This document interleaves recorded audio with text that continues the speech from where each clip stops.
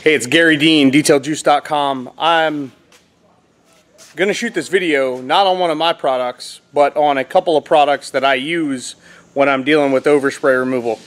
Now, there's probably other videos out there explaining to you how to do this, but I specifically wanted to show you my video and how I do it because I think it'll help a lot of people.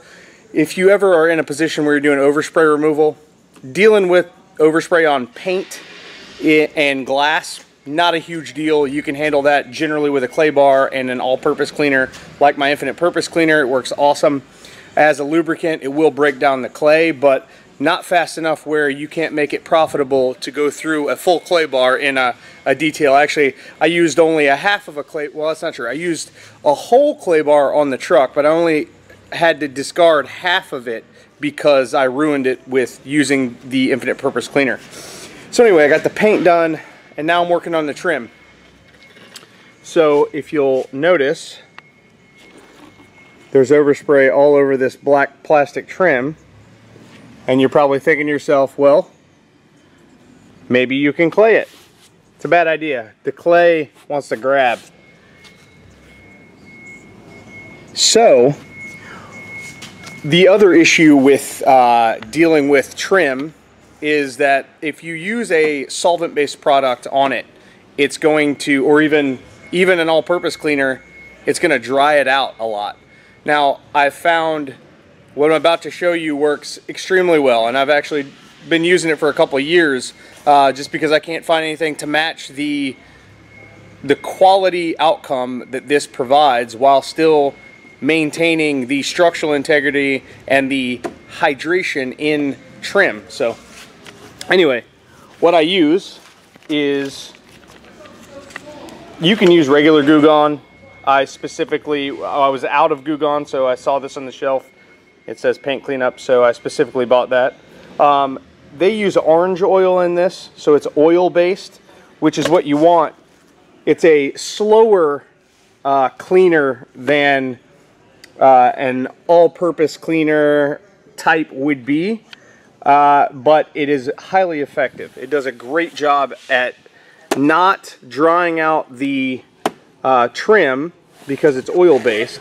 In fact, it hydrates it a bit, and it still does a great job of cleaning. But with that, I use the 3M Doodlebug, and I actually ordered the Doodlebug on Amazon. This is the box. I buy them in bulk, and it's a big pad. You can see in there several of them. I take one of the pads and I cut it into pieces like this so it's easier to manage. But literally, I'll just spray on some of this Goo Gone, bring it over to the trim. You can see the wipe some on, because like I said, orange oil takes a little bit of extra time to do the cleaning, and you can smell it in the product. So anyway, so the surface is coated with the product, and then just literally go to town, rubbing it in. It's hard to film and do this at the same time, but this, because it's oil based, leaves it really hydrated. It's not going to affect the appearance of the trim, but it does an amazing job. I don't know if you can see the dots that are in there. Here. Alright, so I've scrubbed it down with the Doodlebug, and I got all the overspray broken down and off. So now I'm going to take my fancy black microfiber towel and just wipe all of the residue off.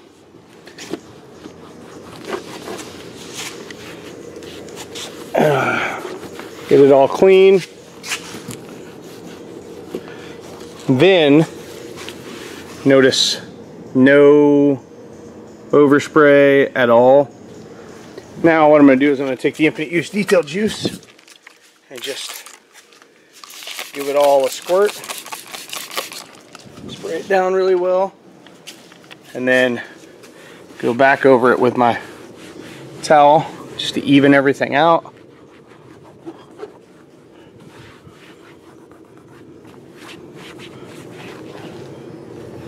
And boom. Looks great.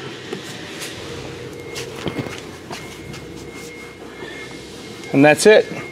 That's how I remove overspray from trim and don't damage it at all. Looks amazing.